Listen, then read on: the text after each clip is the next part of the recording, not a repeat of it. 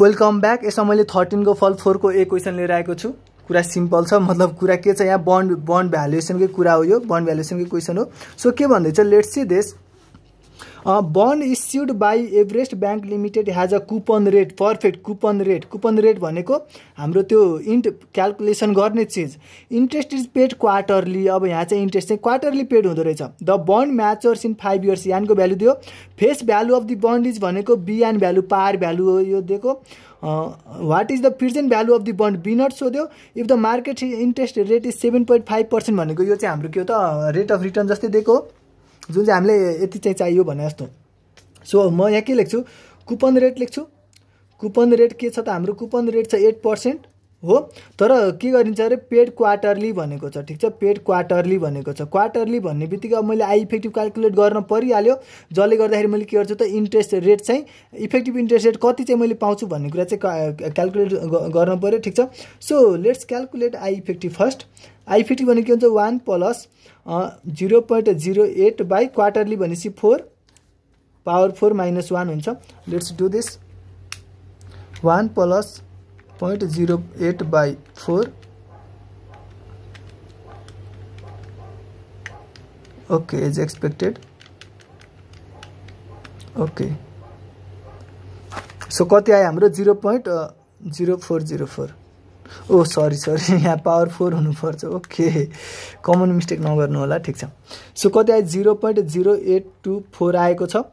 यो भनेको 8.24% आएको छ। ठिक छ, सो यो चाहिँ हाम्रो कुपन रेट हो भने यसको मतलब के त, हामीले इन्ट्रेस्ट कति पाइन्छ त, पेरिडिकली इन्ट्रेस्ट कति पाइन्छ, इन्ट्रेस्ट कति पाउनेवाला छ हामीले, पेरिडिकली पाउने अमाउन्ट कति, इन्ट्रेस्ट अमाउन्ट हामीले कति पाउने छौँ भन्दाखेरि 8.24% अफ बियान। ओके, बियान हामीलाई गिभन छ, कति छ बियान हामीलाई, बियान गिभन छ 1000। सो 8.24% अफ 1000 यो भनेको कति हो भन्दा 82.4 आउँछ। ठिक छ, सो यति चाहिँ हामीले पाउँछौँ।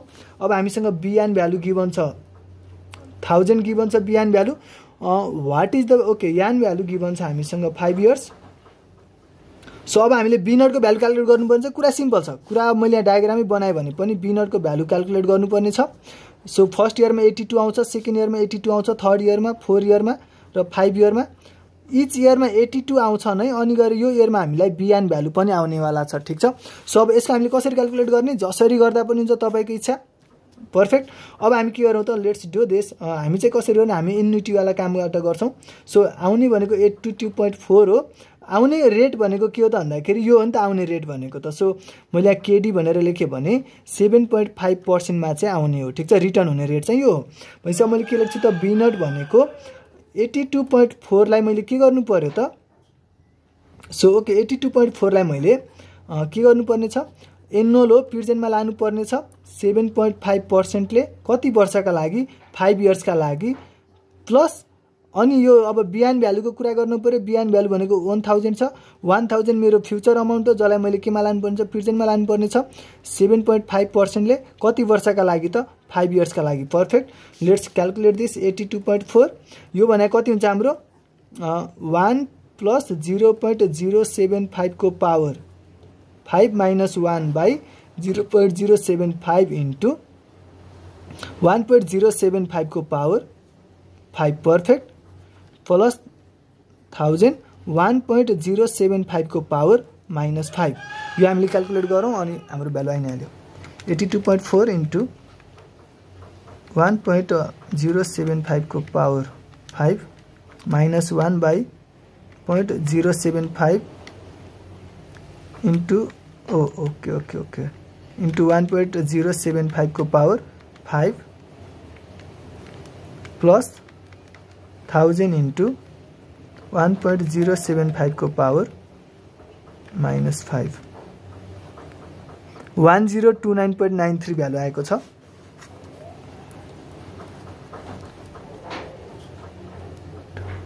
सो के भयो त, हाम्रो 1029.93 भ्यालु चाहिँ आएको छ। यो चाहिँ हाम्रो के हुन्छ त, अहिलेको प्रेजेन्ट भ्यालु हुन्छ, मतलब यति चाहिँ हामीले तिरेर किन्दाखेरि ठिक हुन्छ भन्ने कुरा भयो। पर्फेक्ट, ओके हामीले अर्को मेथडबाट गरे भए पनि हुन्थ्यो। अल्टरनेटली कसरी गर्न सकिन्छ हामीले अल्टरनेटिभ, मैले यो 1 मिनेट लागिहालेँ नि भनिदिइहालेँ, किनभने फेरि कन्फ्युजन हुनसक्छ। सो हामीले अर्को मेथड भनेको यसलाई इन्डिभिजुअली लान सकिन्थ्यो।